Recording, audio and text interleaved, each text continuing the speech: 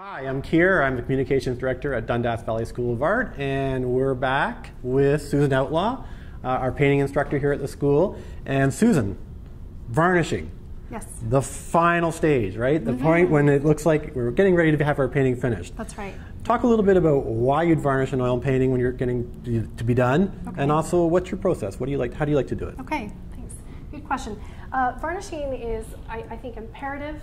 Some people will opt not to varnish, but I think when you varnish a piece, it gives it that sort of luminous, wet look that your painting has when you are working on it.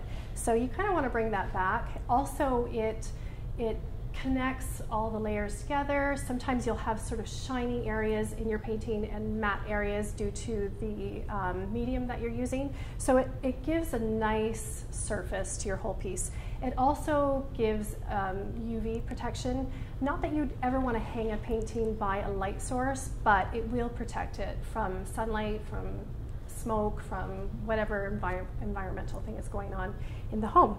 So the way I varnish, it took me a long time to get to this product, and I do typically use this product for all of my paintings now.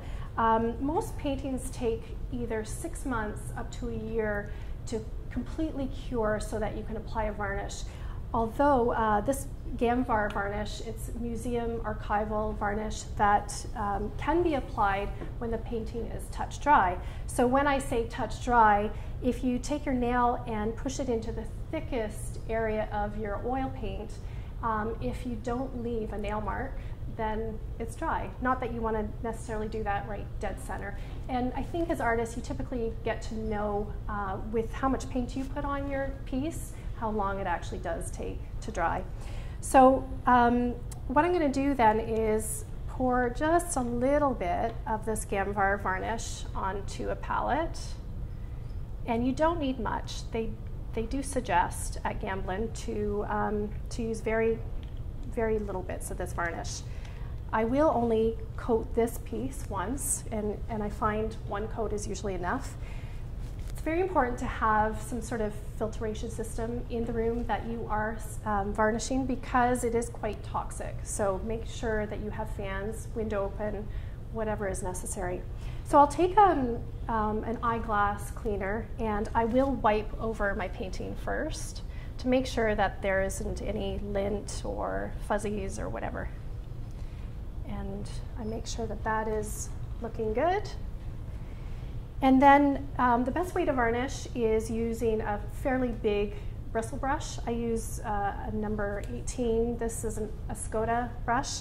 And it's a little bit hard right now from all the times I've varnished, but that's okay because I just really need the ends to dip my brush in, and you don't need a lot. So what I start to do is in the corner of my painting, I actually rub the surface with this varnish. And it's really important to look at your painting in the light source, so you're assured that the whole piece is covered really, really well. And a circular motion with this varnish is the best way to varnish, and it assures that you're not using too much. You can't pour this type of varnish onto your painting, or you will get ripples and some really strange markings. So it's really important that you, whatever varnish you do use, to look at the label and make sure that you are doing it correctly. And there's a little bit of fuzzy on here, so I'm just going to wipe it off onto some paper towel and then reapply.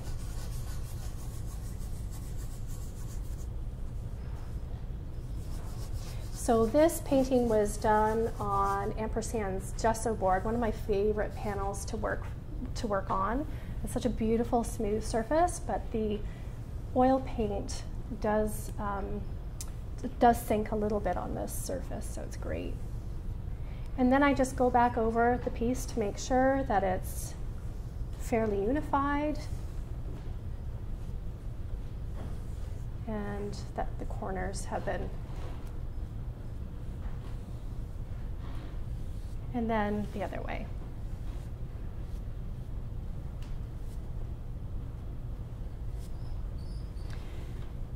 I think this brush is seen quite a few paintings, and I probably will invest in a new one because they do get old and they could leave bristles. So it's important to get a good brush that doesn't shed its bristles.